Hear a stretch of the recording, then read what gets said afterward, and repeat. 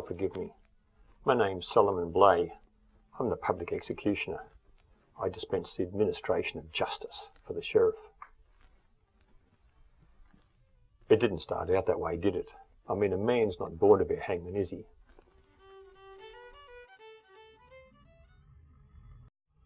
Lord Jesus, receive my soul.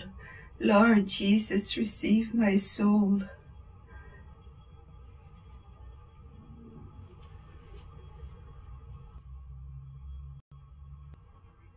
I deserve 1,000 deaths, if that were possible, for the horrible crime I have committed. My husband, John, is dead. Drink, the curse that has been upon me, strong drink has caused all my misery.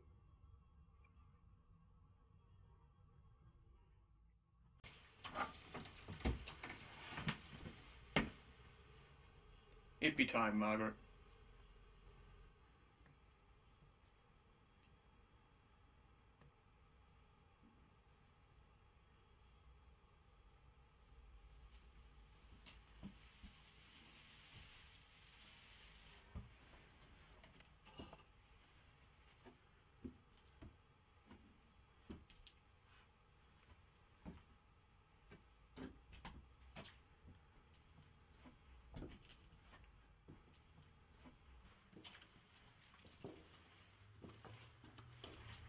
I was convicted of the murder of my husband, John Coghlin, and sentenced to be hanged, and my body to be given to the surgeon for dissection.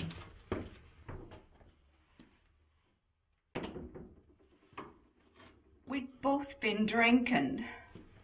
He struck me several times and knocked my head against the wall, cutting my eye. He called me a bloody whore and took up an iron bar and threw it at me. I was the worse for drink. I turned back in passion, took up the iron bar and hit him with it. I destroyed him.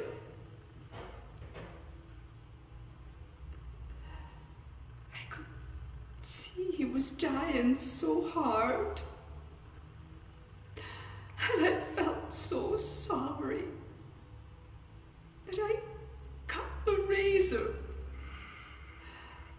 and I cut his throat.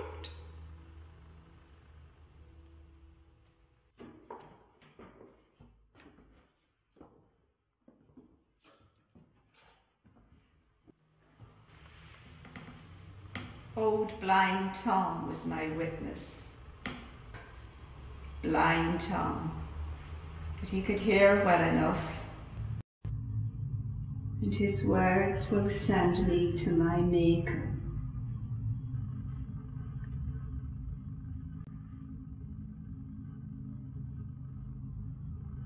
Only 10 minutes of deliberation it took, and the jury found me guilty.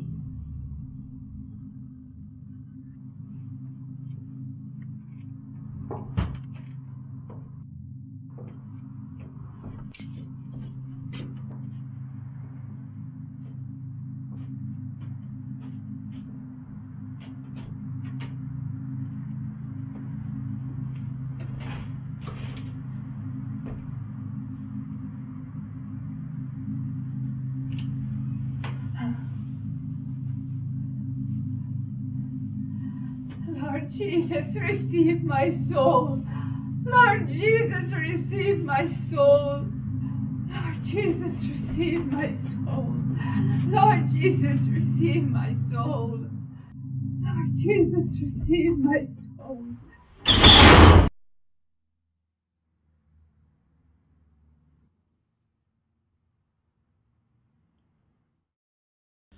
The Penitentiary Prisoners Barracks known as the Tench, was the unhappy home for convicts arriving from England.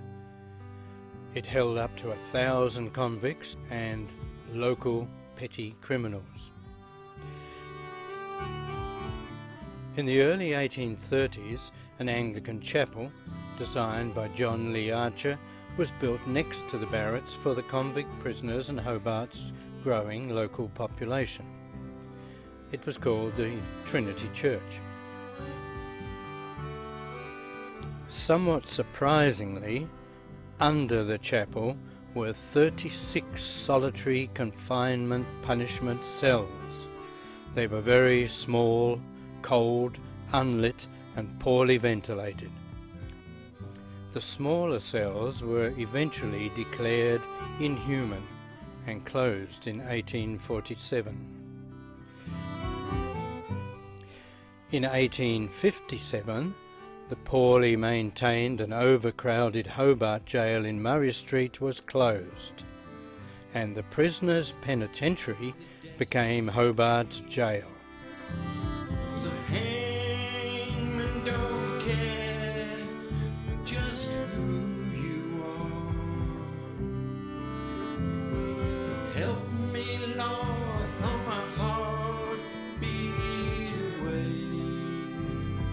The chapel was redesigned, with the nave and eastern wing converted to 2 supreme criminal courts. The western wing became the much smaller jail chapel we see today, with the Execution Yard and Gallows from the old Hobart Gaol attached. The beautiful clock tower, the clock still keeping good time, the Supreme Court rooms and ancillary buildings remain largely unchanged after 150 years. Feel the cold steel.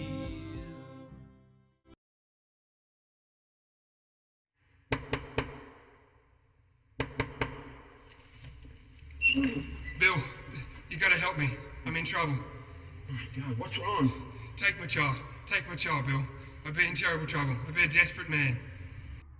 I beg you, take the child, and you'll see me no more. Cullen will need watching. He's suicidal. He'll try to do it again.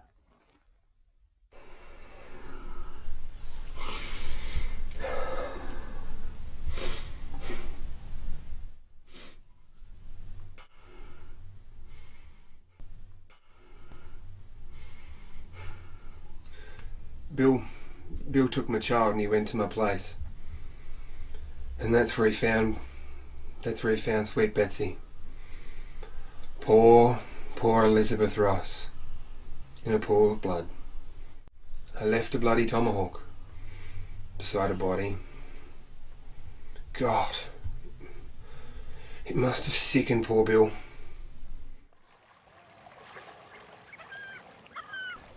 A Hobart City engineer with 2 of his workmates dove into the water and saved me from drowning.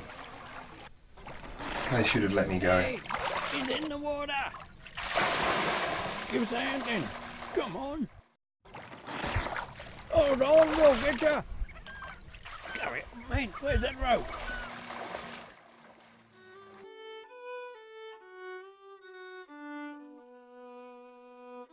They reported that I was drunk, raving like a maniac and using disgusting language. You would too if you wanted to die.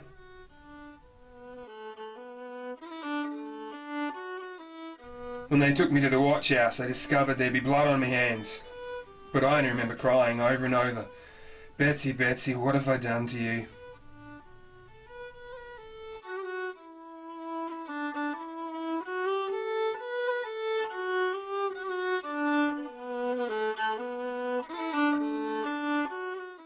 They say on the way to the police court, I admitted killing Betsy because she spent the money I gave her on grog.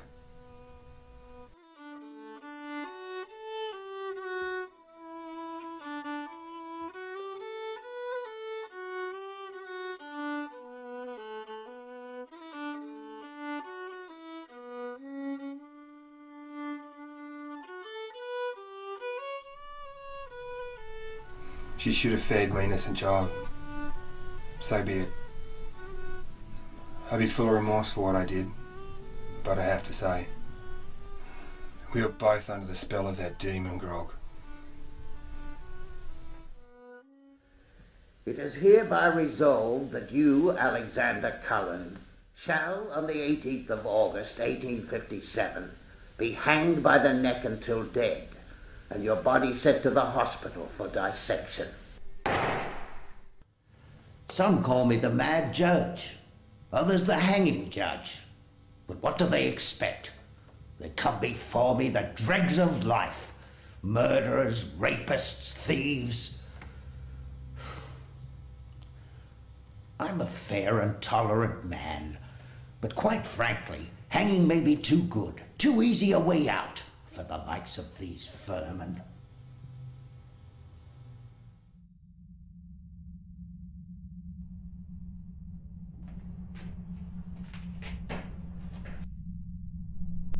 I'll be with you soon, Betsy. In a better place.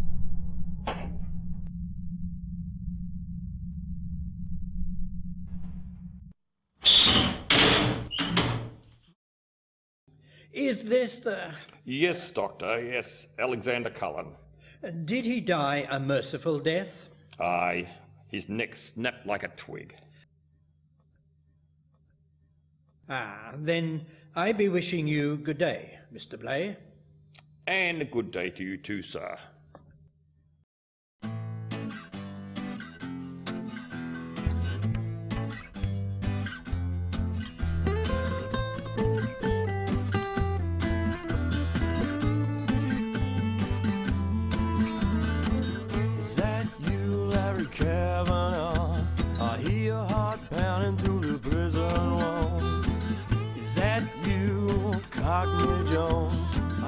Blind man crying down the hall. This is Martin Cash. I ain't giving up at all. I ain't giving up at all. John Price, the hanging judge, asked if I had any regrets at all. Looked him in the eyes, stared him down, said, I wish I could take you with me, that's all. This is Martin Cash. I ain't giving up at all. I ain't giving up at all. Well, they say I've got a black heart, don't mind a living soul. But I got to tell you, I ain't hurt nobody who didn't hurt me first, that's all. This is Martin Cash. I ain't giving up at all. I ain't giving up at all.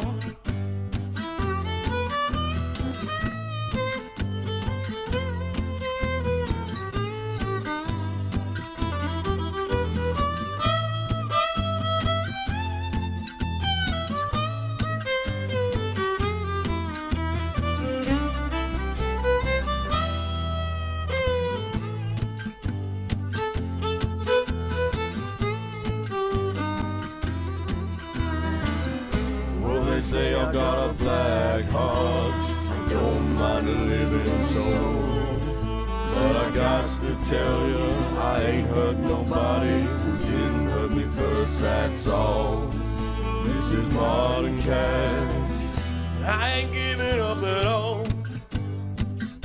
I ain't giving up at all. Today they gave me the good news. Larry and I are to be spared the news. Shipped to Norfolk Island to pay our dues, but they hang the blind soul, Cockney Jones. This is Martin Cash. I ain't giving up at all. I ain't giving up at all. I ain't giving up at all. I ain't giving up at all.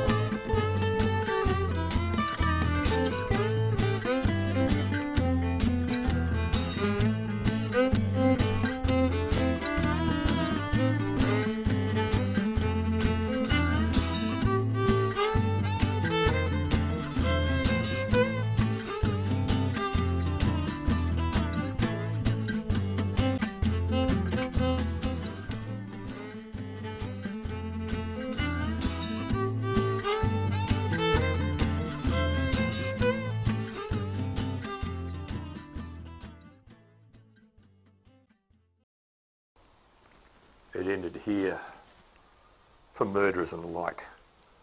Some lost and repentant, some defiant to the end.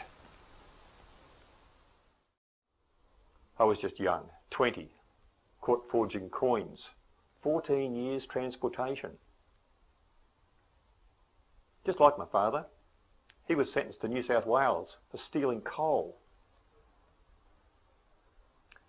I came out on the Sarah. Me, 250 other convicts. I got flogged on board once for insolence.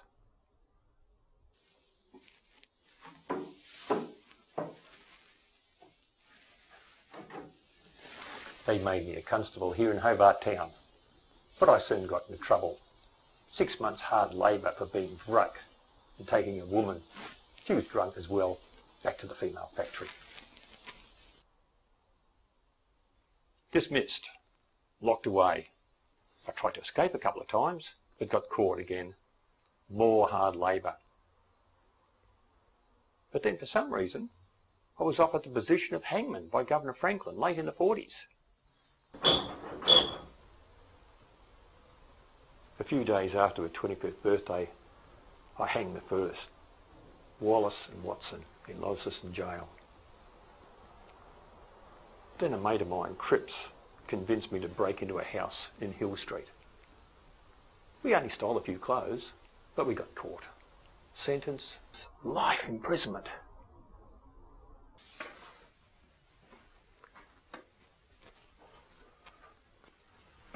They sent me to Richmond Gaol. 4 years hard labour.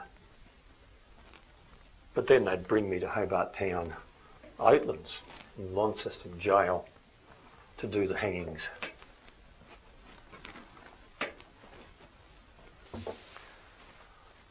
But I tell you, I'm proud of my work as an executioner. I tried to do it as humanely as possible. I treated each client with compassion. Some of them I knew. I shook their hands, made them feel at ease. I finished them off in a decent manner. I was never a flogger or a torturer. I calculated my ropes. Height, weight, got the correct drop. Humane, that was it. No suffering. Not even the worst felon.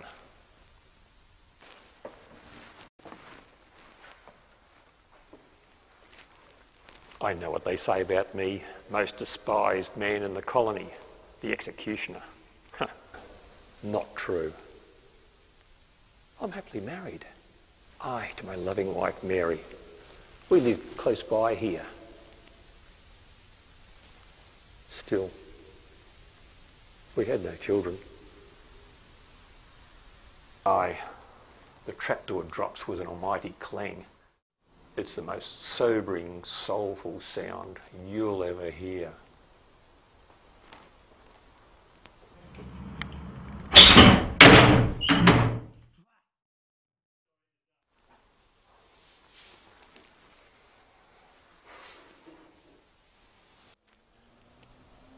How many people I've hanged, that best be known to me.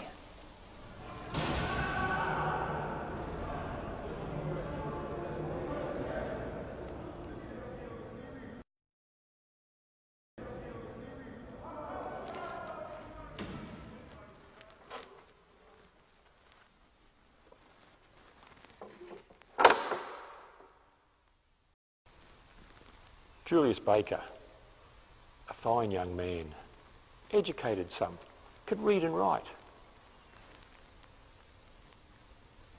May God rest his soul. Aye, my name is Julius Baker. I know where I went wrong. What can I say? A woman take you down.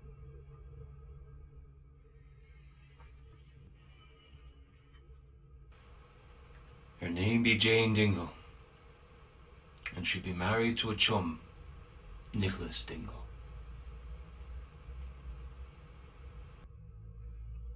They're in a government cottage at Port Arthur. Convicts like me in service. I was a constable. 2 prisoners, Stretton and Donahue, had been given her husband money.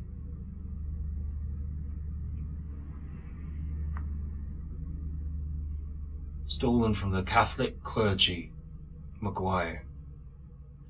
£13 in all. She came up with a plan. Stretton and Donahue. We could get them off the land by fisherman's boat for the money. Then take them out into the bush and shoot them. Keep the coin.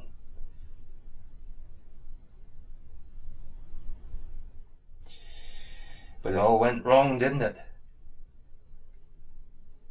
Donahue and Stretton survived and made it back.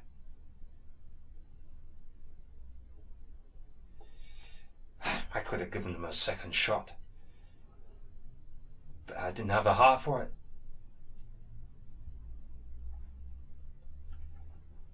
I thought they'd croak out there.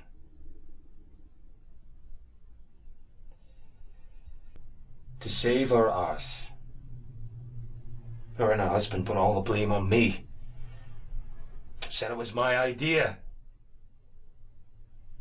That they had too much to lose. Still, you should have seen the fireworks when Dingle gave her account of the events in front of the Chief Justice Valentine. An old acquaintance, Mary Ann Morris, a married woman I bedded, let her into it. Mrs. Dingle, were you friends with Julius Baker? Baker was a friend of my husband. I rarely saw him. It was George Morris who told me Baker had bedded his wife, Mary Ann. You liar, Jane Dingle. My husband wouldn't talk to the likes of you. Everyone knows Baker came to see you. I am an honest woman with children at my side, you convict whore. You're a thorn in my side, dragging me down with all your conniving, lying ways. You were transported just like me. Don't forget it. Living in Government Cottage don't make you a lady. We all know what's been going on between you and Baker. Order! Order! If you persist in this conduct, I will have you ironed. You're nothing but a common trollop. You're just a troublemaker. You hag, I'll fix you so that no one ever looks at you again. You got Baker into this trouble, you conniving bitch, and he'll surely meet Solomon Blade. I owe the likes of you and him nothing. You women will come to order in my court. You cannot behave in this infamous manner in my presence. You know no more than my arse how to manage a woman. You outrageous, contemptuous wretch. I order that you be confined on bread and water on double irons until you are sent from the factory back to Wedge Bay. It was the only truth spoken at the trial. I was found guilty on 1 of 4 counts. It was said that on the 22nd of December, 1859, that I did with felonious and malicious intent fire a gun loaded with 2 leaded bullets at James Stretton. And now I just await my date with the hangman.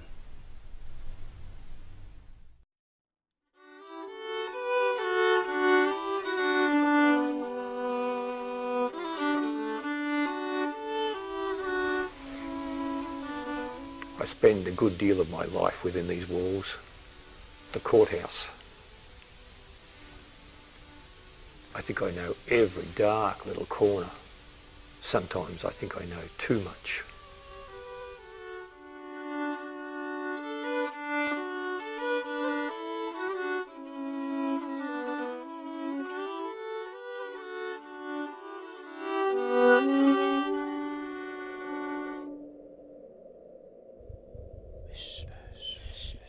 It be said that in the dead of the darky, when the moon be high in the heavens, Travel slowly down the stone-walled corridor, that ghosts of those long ago wretched souls travel past the broken wall and still roam the stone corridors under the courtroom, crying and wailing and demanding peace. No one knows what apparitions from the past wait behind the closed doors, wait in the dark forever.